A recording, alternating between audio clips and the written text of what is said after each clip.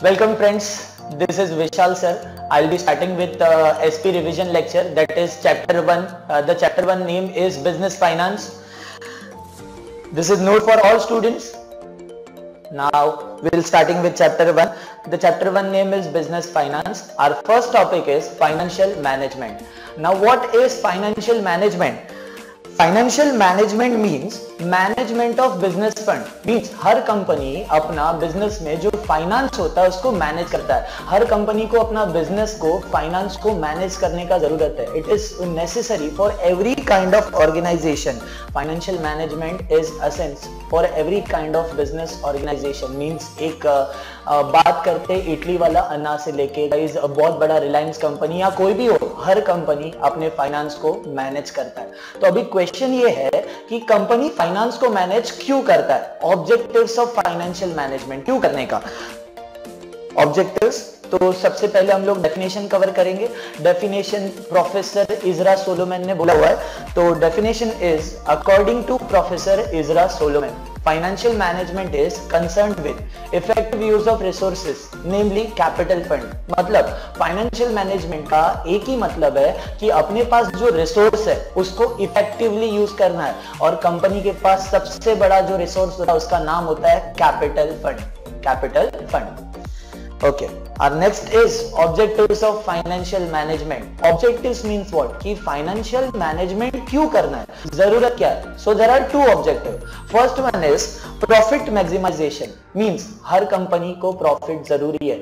एक रोड पे जो बिजनेस करता है और एक बहुत बड़ा कंपनी है या चीफ एग्जीक्यूटिव ऑफिसर है, कंपनी का चेयरमैन है, कोई भी हो, without profit company can not survive. Profit is a tool of measuring success of business. Profit maximization leads to wealth maximization. Now what is wealth? Wealth means increase in the market value of share. If अगर equity share है, preference share है, उसका value future में बढ़ रहा है तो guys हम बोलेंगे कि कंपनी का वेल्थ मैक्सिमाइजेशन हो रहा है. Okay? Our next point is functions of financial management. Functions of financial management. जब मैंने आपको ये टॉपिक्स कवर कराए थे तो मैंने आपको कुछ स्टोरीज बताया था. So there are two functions. There are two functions of financial management. First one is routine function. Boys and girls, routine functions का एक स्टोरी है.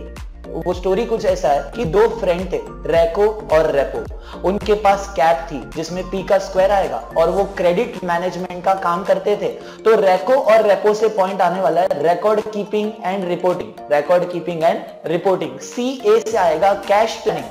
कैश प्लानिंग पी है. तो first point is providing information to board of directors and second point is preparation of various financial statement and last point आने वाला है credit management. ये हमारी रूटीन फंक्शन है, यानी हर बिजनेसमैन अपने बिजनेस को गाइस फाइनेंस के लिए ये सारे काम जो है डेली करने वाला है. अब हम लोग आते हैं हमारा नेक्स्ट, वो है एग्जीक्यूटिव फंक्शन है अपना सेकेंड. उसमें भी गाइस मैंने आपको एक स्टोरी बताया था. वो स्टोरी कुछ ऐसा है कि पैसों की जरूरत थी, मुझे कुछ पैसों की जरूरत थी.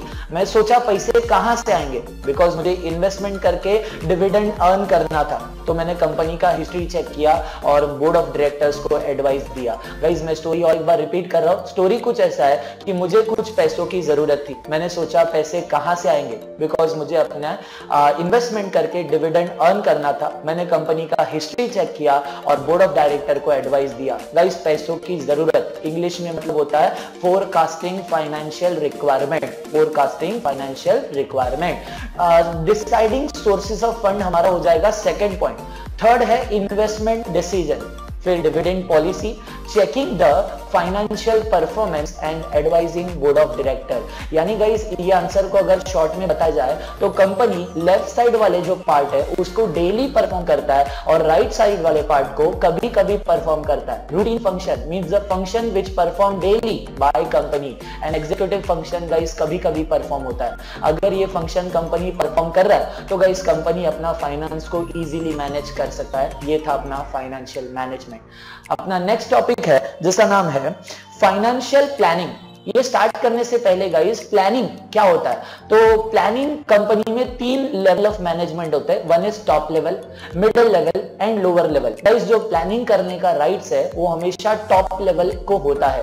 Financial planning means to plan a business fund. यानी गाइस अगर हमारे पास मॉर्निंग में पॉकेट में 100 रुपीज है और हम लोग को पूरा 2 दिन चलाना है, तो हम प्लान करते कि वो 100 रुपीज को मैं कहां खर्चे करूं जिससे हमारा फाइनेंस जो है प्रॉपरली मैनेज हो जाएगा। तो प्लानिंग हमेशा फर्स्ट स्टेप आता है एंड बाकी सारी चीज नेक्स्ट होती है। पहला कोई भी केस हो प्लानिंग करना जरूरी है। तो गाइस प्लानिंग हम लोग फ्यूचर के लिए करते हैं, इसके लिए बोला जाता है planning is a futuristic activity. ये ऑब्जेक्टिव्स में इंपॉर्टेंट है, planning is a futuristic activity. फिर गाइस बोर्ड एग्जाम में एक क्वेश्चन है जो बहुत बार पूछा जाता है जिसका नाम है significance and importance of financial planning.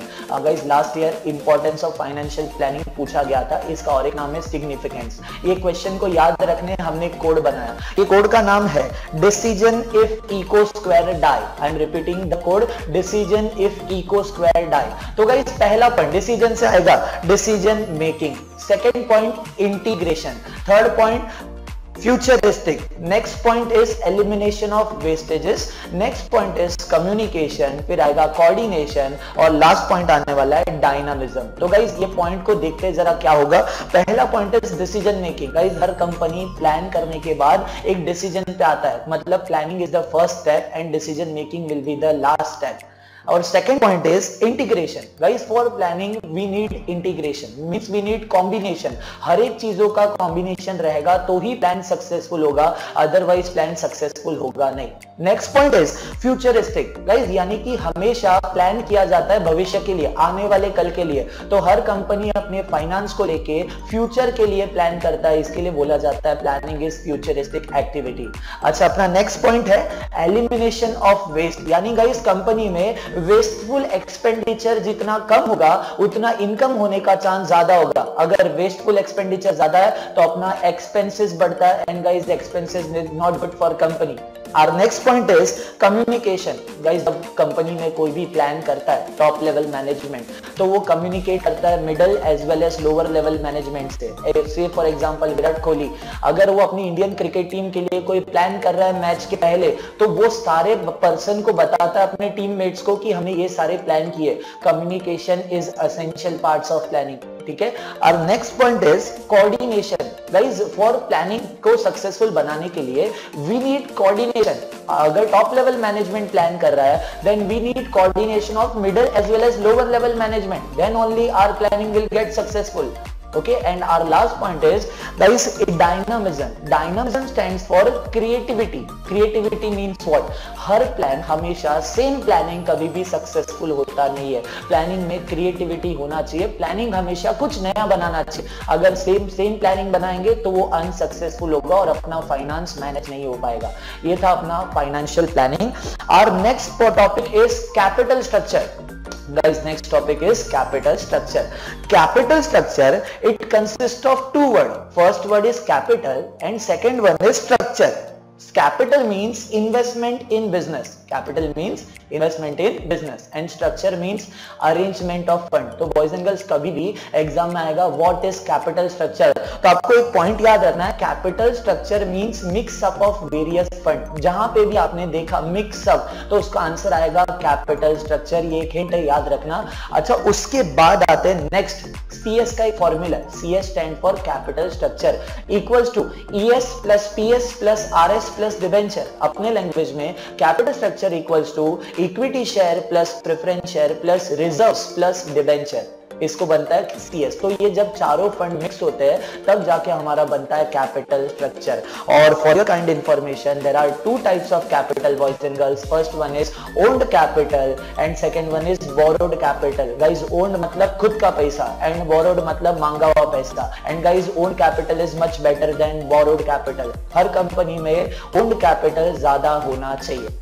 Next आते हैं गाइस हम लोग कैपिटल, अच्छा बिजनेसमैन ने अपने बिजनेस को कैपिटल दिया, तो गाइस कैपिटल देने के बाद वो डायरेक्टली कैपिटल को विड्रॉ नहीं करता है, कैपिटल बिजनेस में हमेशा के लिए रहता है, जब तक कंपनी है तब तक बिजनेस में कैपिटल रहेगा। दैट्स व्हाई गाइस हम बोलते हैं capital is long term source of finance, capital is long term source of finance. अच्छा नेक्स्ट डेफिनेशन गाइस, जब मैंने आपको ये डेफिनेशन पढ़ा था तब मैंने आपको एक गाना बताया था, वो गाना माधुरी दीक्षित का बहुत फेमस गाना है, गाने के बोल है 1 2 3 4 5 6 7 8 9 10 11 12 13। तो गाइस गाना कुछ ऐसा बन रहा है, according to RH vessel the long term source of fund employed in a business enterprise. तो गाइस RH वेसल ने ये बोला है कि अपना जो कैपिटल स्ट्रक्चर है वो लॉन्ग टर्म के लिए, SP में लॉन्ग टर्म मतलब more than 5 10 15 20 years. Is that clear? Next आते हैं हम लोग, अपना जो नेक्स्ट टॉपिक है उसका नाम है कंपोनेंट्स। अगर एग्जाम में आता है कंपोनेंट्स तो गाइस आंसर इज कंपोनेंट्स, लेकिन अगर एग्जाम में आता है पार्ट्स तो भी आंसर सेम रहेगा। तो क्वेश्चन दो तरीके से पूछा जा सकता है, component slash part of capital structure. For your kind information हमने जो फॉर्मूला में कवर किया गाइस वही components and part of capital structure है, जैसे कि our first point is equity share, second point is preference share, third point is retained earning and fourth point is borrowed capital. Guys, borrowed capital is again divided into a two part. First one is debenture and second one is term loan. First one is debenture and second one is term loan. तो guys कुछ necessary information जिसमें आपको इस point में याद रखना है। पहला इक्विटी शेयर, तो guys what is equity share? तो हर कंपनी ना अपना ओनरशिप बढ़ाने के लिए कंपलसरी इक्विटी शेयर इशू करता है। तो guys आपको 3 पॉइंट याद रखना है जो आपको डिस्टिंग्विश में भी काम आने वाला है। The person who purchase equity share is called equity share holder. Equity shareholders are owner of a company and they get fluctuating rate of dividend. They get fluctuating rate of dividend. Guys आपको जो highlighting किया हुआ दिख रहा है वो objectives में most important है। अपना नेक्स्ट टॉपिक है प्रेफरेंस शेयर। प्रेफरेंस शेयर में भी सेम आने वाला है, the person who purchase preference share is called preference share holders. Preference share holders are को-ओनर of a company and they get fix rate of dividend, fix rate of dividend. अच्छा guys अपना next topic third one, it's retained earning. ये start करने से पहले मैं आपको समझाना चाहता हूँ, हम जो इंडिविजुअल लोग होते हैं गाइस वो लोग क्या करते हैं, सेविंग करते हैं और फ्यूचर में जब जरूरत पड़ा तो वही सेविंग को अपन यूज करते हैं। तो गाइस रिटेन्ड अर्निंग ठीक इसी तरीके से है, बिजनेस भी सेविंग करता है लेकिन बिजनेस उस सेविंग को बोलते हैं रिजर्व्स, रिजर्व्स बोला जाता है। तो गाइस जब भी कंपनी पैसा साइड में रखता है रिजर्व्स में, जब जरूरत पड़ा ना तो वही साइड में रखा हुआ पैसा अपने बिजनेस में री इन्वेस्ट कर देता है और इस पूरे प्रोसेस को बोला जाता है रिटेन्ड अर्निंग। क्या बोला जाता है? Retained earning. तो गाइस रिटेन्ड अर्निंग का और एक नाम है most important for objective, retained earning is also called plogging back of profit, plogging back of profit. अच्छा अपना नेक्स्ट पॉइंट है the money which is kept aside bye a company for future use, the money which is kept aside bye a company for future use which is री invested in business is called retained earning. And guys जो पैसा company के बाहर से आता है वो external source है एंड गाइस जो पैसा कंपनी के अंदर से आता है वो इंटरनल सोर्स है। रिटेन्ड अर्निंग हमारा खुद का पैसा होता है। That's why boys and girls retained earning is internal source of finance, retained earning is internal source of finance. अच्छा इसके बाद अपना अगला टॉपिक है बोरोड कैपिटल, उसमें सबसे पहला आता है डिबेंचर। और गाइस ये पॉइंट सबको मालूम होगा, the person who purchase debenture is called debenture holders. Debenture holders are creditors of a company. Guys ये क्रेडिटर कैसे आते हैं? क्योंकि डिबेंचर होल्डर ना कंपनी के बाहर के लोग होते हैं। डिबेंचर बोरोड कैपिटल होता है, अगर मैंने किसी से पैसा बोरो किया तो उसको एक ना एक दिन पैसा वापस करना है, इसके लिए डिबेंचर मेरे कंपनी का क्रेडिटर होता है। और अगर बोरो चीज करते हैं ना गाइस तो उस पे हमको इंटरेस्ट देना पड़ता है, इसके लिए debenture holder gets fix rate of interest, debenture holder gets fix rate of interest. Guys ये अपना पूरा आंसर था components and parts of capital structure का। अपना नेक्स्ट पॉइंट जो है वो है फिक्स कैपिटल। गाइस डिस्कस करने से पहला फिक्स कैपिटल के बारे में आपको जरूर मालूम होगा, ऐसा कोई भी कैपिटल जो बिजनेस में लंबे टाइम तक चलता है वो है हमारा फिक्स कैपिटल। गाइस ये परमानेंट होता है, ये बिजनेस में मोर देन 5 10 20 इयर्स तक होता है। फिक्स कैपिटल मतलब सिर्फ पैसा नहीं boys and girls, fix capital मतलब investment in fixed asset like land and building, plant and machinery, tools and equipments etcetera. तो गाइस जब मैंने आपको फैक्टर्स कराए थे तो मैंने आपको कराया था factor factor affecting fix capital, और उसमें आपको एक कोड दिया था 4 business and 1 cycle, 4 business and 1 cycle. इसको हमने ना थोड़ा फ्लो में याद रखा था। वो फ्लो कुछ ऐसा था, size of business, nature of business, stages of business, growth of business, business cycle. मैं एक और बार रिपीट कर रहा हूं, size of business, nature of business, stages of business, growth of business, business cycle. इस पॉइंट को एक्सप्लेन करा जाए तो गाइस सबसे पहला पॉइंट है साइज ऑफ बिजनेस। अगर मेरा फिक्स कैपिटल गाइस डिपेंड करता है मेरे बिजनेस के साइज पे, लेट अस टेक एग्जांपल कि कंपनी बहुत बड़ा है तो उसके पास फिक्स कैपिटल ज्यादा होगा, और अगर कंपनी छोटा है तो उसके पास फिक्स कैपिटल कम होगा। It is depend on size of business. Guys अपना सेकंड पॉइंट है नेचर ऑफ बिजनेस। इसका मतलब क्या गाइस, डिपेंड करता है कि हमारी कंपनी के बिजनेस कौन सा कर रहा है। एग्जांपल, एक छोटा सा एग्जांपल लेते हैं, एक वेजिटेबल्स वाली आंटी है और एक गोल्ड ज्वेलरी वाला शॉप है, तो गाइस फिक्स कैपिटल ना ज्वेलर्स के पास ज्यादा होगा एज कंपेयर टू वेजिटेबल्स वाली मौसी के पास। अच्छा, अपना थर्ड है स्टेजेस ऑफ बिजनेस। गाइस अगर मेरी कंपनी पिछले 10 साल से चल रहा है और कोई कंपनी है जो 1 महीने से चल रहा है, तो fix capital of well established firm is more than newly established firm। अपना नेक्स्ट पॉइंट है ग्रोथ ऑफ बिजनेस। गाइस अगर मेरे पास फिक्स कैपिटल है तो डेफिनेटली मेरे बिजनेस का ग्रोथ होने वाला है, तो fix capital leads to growth of firm. And last point आता है बिजनेस साइकिल। गाइस जैसे life is all about ups and downs ना, वैसे business is all about ups and downs. कभी खुशी तो कभी गम, मतलब कभी प्रॉफिट तो कभी लॉस बॉयज एंड गर्ल्स। तो जब प्रॉफिट बनता है तो फिक्स कैपिटल और बढ़ता है, और गाइस जब प्रॉफिट कम हो जाता है, लॉस होने लगता है, तो धीरे धीरे कंपनी का फिक्स कैपिटल खत्म होने लगता है। ये था fix capital. Guys fix capital के बाद अपना नेक्स्ट पॉइंट है जिसका नाम है वर्किंग कैपिटल। और आपको फिक्स कैपिटल आता है तो उसका पूरा अपोजिट है वर्किंग कैपिटल। जैसे मैं आपको बताया फिक्स कैपिटल लॉन्ग टर्म, तो वर्किंग कैपिटल शॉर्ट टर्म। अगर फिक्स कैपिटल परमानेंट है तो वर्किंग कैपिटल टेम्पररी है। अगर fix capital more than 5 year है तो working capital is less than 5 year. ये आपको डिस्टिंग्विश में भी आता है, मोस्ट इंपॉर्टेंट। तो इसके कुछ फैक्टर्स है जहां पे मैंने आपको स्टोरी कराया था। वो स्टोरी कुछ ऐसा है गाइस कि एक टीसी था, उसका साइज और नेचर बहुत अच्छा था, उसके पास 2 साइकिल थी। गाइस उसने अपना एबिलिटी यूज करके बिजनेस का ग्रोथ किया। ये स्टोरी यहां पे लिखा हुआ है। गाइस पहला पॉइंट आएगा terms of purchase and cell, सी से आएगा क्रेडिट कंट्रोल। फिर 4 पॉइंट फ्लो में याद रखना है, size of business, nature of business, business cycle, production cycle. Next point आएगा ability of management, and last point आने वाला है ग्रोथ ऑफ फर्म। यानी आप अगर देखा जाए तो 4 पॉइंट जो हमने फिक्स कैपिटल में कवर किए, वही सेम पॉइंट वर्किंग कैपिटल में रिपीट हो रहा है, खाली नाम चेंज करना है। फिक्स कैपिटल के बदले आपको लिखना है वर्किंग कैपिटल। ओके, सो ये था हमारा चैप्टर 1 का revision. Thank you so much guys, thank you.